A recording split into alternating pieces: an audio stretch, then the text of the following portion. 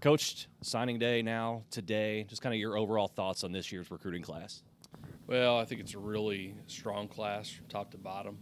We're just excited about the quality, not just on the field, great academic profiles. We're hovering right around a 3.5 average GPA when you look at the entire recruiting class. We're able to sign guys from 6 states. And, it's not that we want to go from a far distance away. We've got a great footprint here within 3+ hours of Georgetown. But when we can extend out just a little bit and add quality young men to the roster, that's a big plus for us. I think our coaching staff is really excited about this group as a whole and the foundation that they're going to lay for taking that next step in Tiger football. This is your first full year as a head coach here, getting a full chance for your recruiting class. And I know you have said leading up to signing day today that you've been really, really excited about this class that you have coming in. At what point did you realize that you were putting together such a strong class?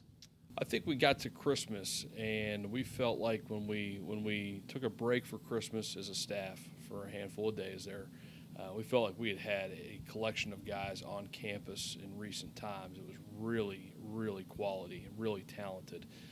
And then we started to get some of those guys to really say yes, and we came out of Christmas break into New Year's in that first week of January, and we were really rolling, and we felt like we had a ton of momentum. And, this is the first time in my coaching career where we got to the end of January and really weren't having a lot of new prospects on campus. And that's because of just how far along we were in the recruiting class. So I think we got to that Christmas pivot point, and we're really excited about how things were rolling, and we've finished really strong coming off of the holidays. So this signing class wrapping up today, is there a certain position group that caught you by surprise or maybe exceeded your expectations as far as what you were able to sign?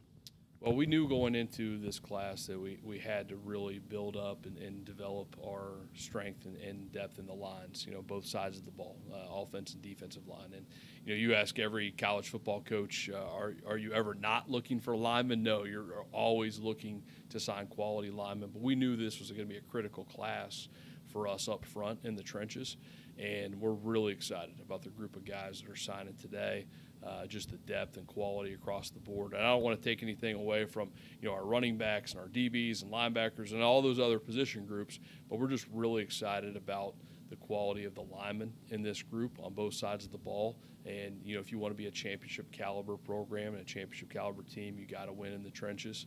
And I think this group is going to provide us a lot of depth and development for how we do up front.